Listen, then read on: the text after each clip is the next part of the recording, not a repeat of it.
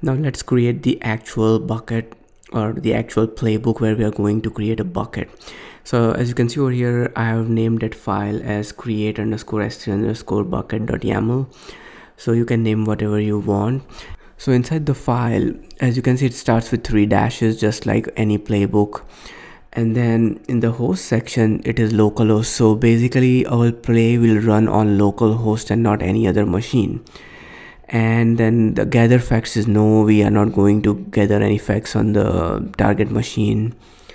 Then we have connection, which is local, and then you can set different connections type, whether local or SSH. In this case, we are going to keep it local. And then the variable files, which is our credentials files, and inside which we have our secret key and the access key. And then we have the variables. We have a variable called bucket name, which is what our bucket name will be. And then we have task, and as we always have a good practice of naming the task, we have called it as create a S3 bucket. So in the S3 module, I'm providing 4 parameters. First one is AWS access key, and then I'm passing in the value of access key, and this access key will be fetched from the variable files AWS credentials.yaml or AWS creds.yaml in our case. Then we have the secret key parameter, AWS secret key, and again the secret key will be passed from AWS creds.yaml file. And then there's a parameter called bucket, and then where we are going to pass our variable bucket name, and then the mode is create. So basically we are planning to create a bucket. So now let's run and see what happens. So I'm going to save this file.